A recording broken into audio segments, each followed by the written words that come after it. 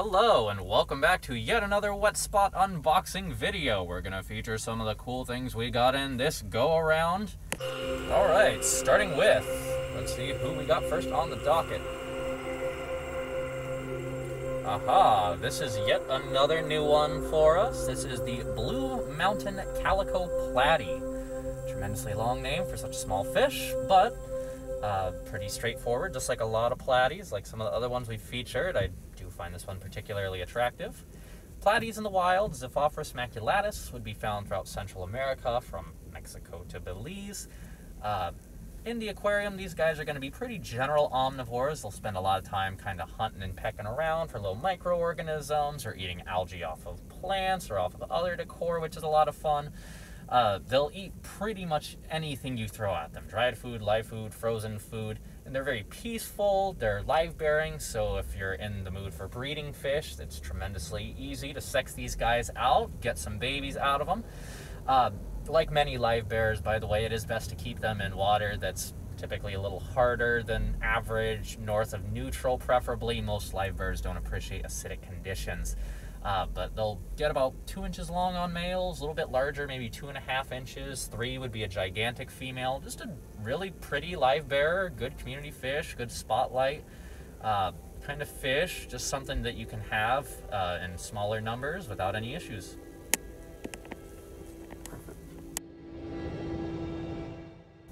Alright, next up, another kind of older hobby favorite, the black neon tetra, Hyphesibrycon Herbert axelrodi. It's a fish that has pretty much been present in the hobby, from my understanding, right after its discovery by Jacques Géry in 1961. It's very widely distributed in Brazil, so much to the point that there's actually a feral population in Brazil that was introduced from the aquarium hobby that shouldn't be there. They're another very easily maintained fish. They're an omnivore. In nature, they would pick on little kind of microcrustaceans or worms, but also bits of fallen plant matter if it gets in the water, say like fruit, especially during periods of flooding. It's another very good community fish. A very, very large one would probably be pushing 2 inches long, with males being a little slimmer than females. They're very pretty. I know not everyone goes for the kind of subtle black and gold on these fish, but they're very hardy, and over time that white that you're seeing a little bit on the fins of these really shines through. It's a very, very pretty fish, even if it's not just out and out with bright reds or blues. Just a good, hardy, easy beginner fish that can also be very rewarding for the expert.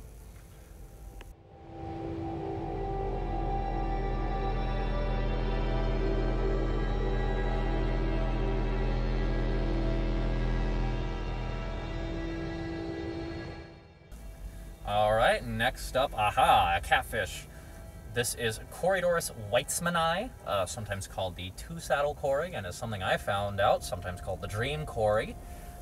This is a very, very pretty little cory that is naturally found in Peru, typically in the Madre de Dios kind of river system. Like a lot of cories, they'll be omnivores with a lean of carnivory. They'd eat little micro crustaceans, worms, pretty much anything that they can sift through the sand and find as they plow their faces into it. And as always, I'm going to mention it, make sure to keep your cories on nice soft sand so they don't shear off their cute little barbels. Not as much to look at typically when they're small, but as they age, they do get some really nice kind of rosy hues, some nice purple to them. The bands come through. You'll see some orange to them. It's a very, very pretty fish. Apparently the reason they're called the dream cory was they were initially, I think, first collected in the late 40s, then described in the 60s, but the original location given for them was wrong. So for many decades, nobody could find this fish until, I believe, the 2000s. But of course, they're much easier to find now.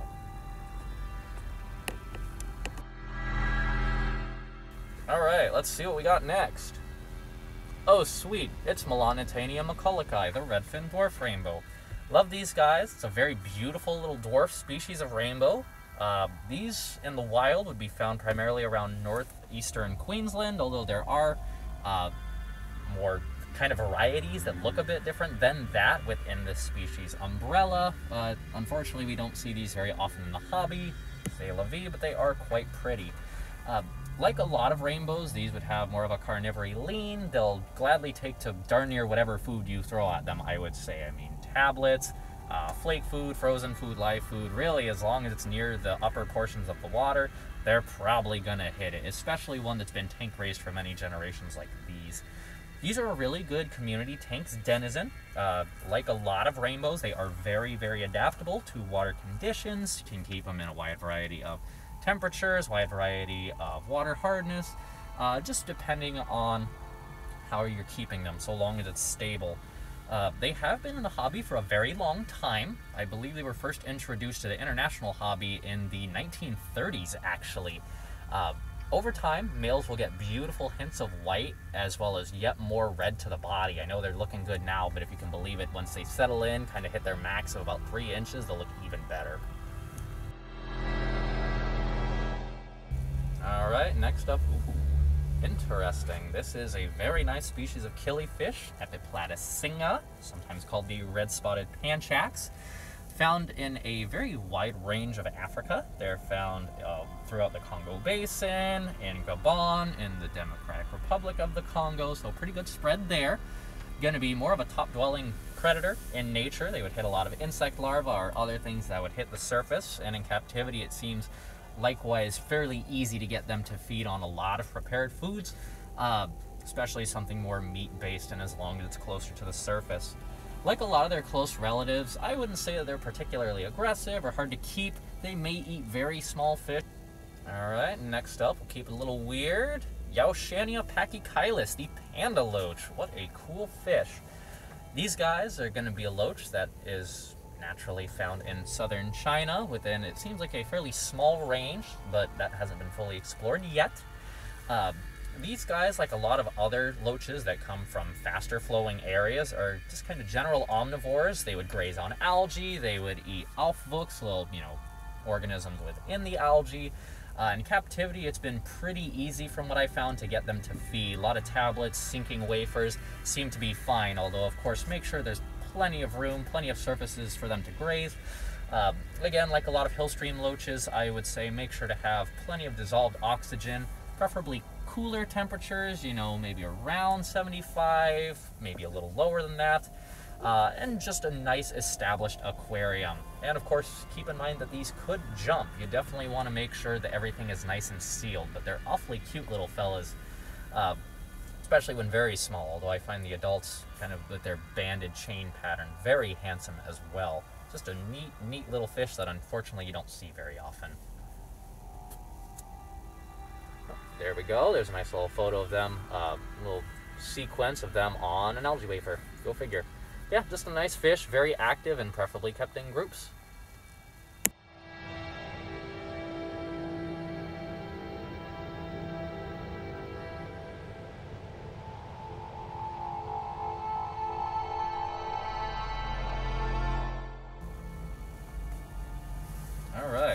Next up, there we go, Polypterus poli, the speckled bashir, and what a nice fish that is.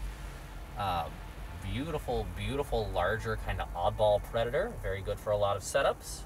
These guys in nature would be found throughout the Congo Basin, in Malabo Pool, in Africa, and they have kind of that classic kind of snaky dinosaur sort of look. Just a really neat fish.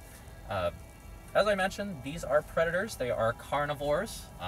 Ours are about 5 inches long, so they're still pretty young, which means it's definitely not too hard to train them onto a lot of prepared foods. Here we like to feed them a lot of bloodworms, although we've also had success getting them to take some live foods, as well as even some sinking pellets and occasionally flake, if you can believe it. So not too bad, especially as long as you're patient and as long as there's nobody fast moving up top to starve them out. They are adaptable to a very wide range of water parameters, but they do get a little larger, about probably 15, 16 inches long in the aquarium, so make sure to have plenty of room even though they're not very active, as well as, I know they're on whiter sand here, but they also look best on dark substrates.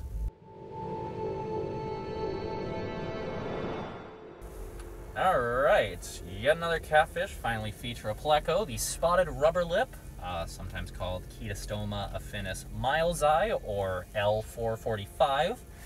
It's a great looking pleco from Colombia, especially in like the Rio Meta. These guys are really good algae eaters, I've found. They're going to be like a lot of other good algae eating plecos in nature, more of an omnivore. They'll eat kind of whatever they can get. In the aquarium, I would say that's pretty true, although they are most popularly gotten for algae eating purposes. I've had lots of luck getting these guys going in more established tanks, feeding them plenty of wafers, fresh cucumber, but also making sure to throw in, you know, the occasional shrimp pellet or bit of frozen food to keep everything varied.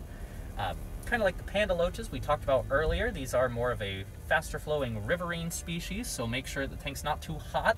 Probably wouldn't keep these guys above 76 degrees myself long term, with plenty of oxygen. So, you know, a nice air stone or an overpowered filter or power head.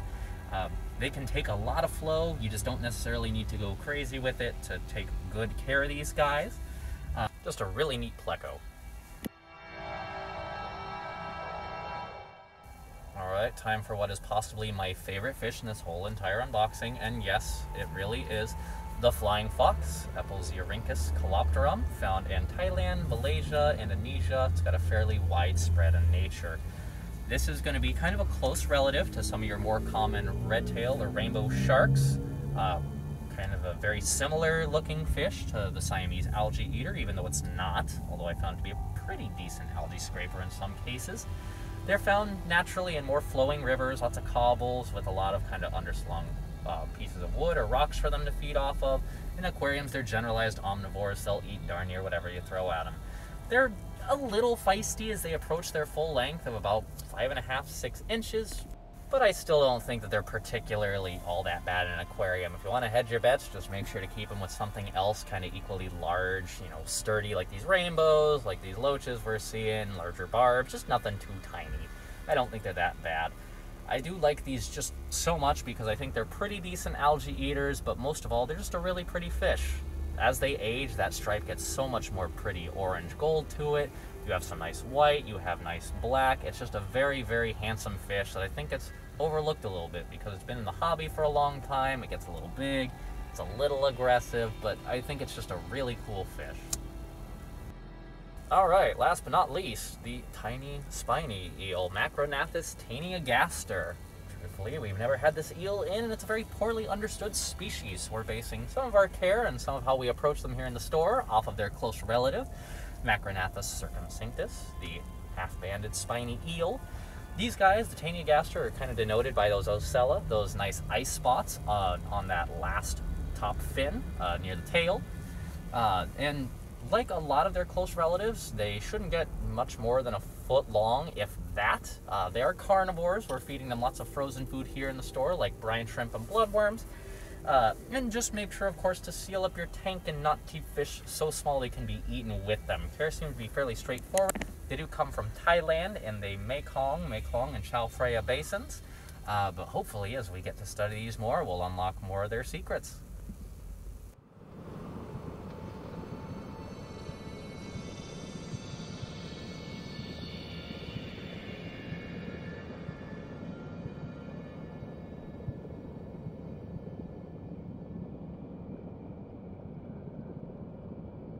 Feel free to check us out at wetspot.tropicalfish.com or follow us on Facebook and Instagram to get links to our most updated stock list that have all our fish available for purchase.